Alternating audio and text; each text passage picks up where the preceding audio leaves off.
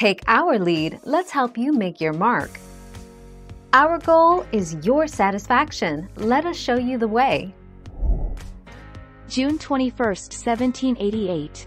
On June 21, 1788, the Constitution became the official framework of the government of the United States of America when New Hampshire became the 9th of 13 states to ratify it.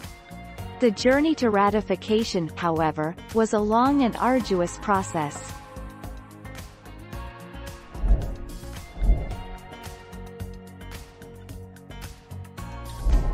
Make your mark, take our lead. The ratification procedure was crafted in such a way that if the Constitution were ratified, that ratification had a good chance of representing the will of a majority of the American people, or at least to the American electorate. 2. The Constitution would not go into effect unless conventions in 9 states agreed. Thank you for watching. Please subscribe and hit the bell notification.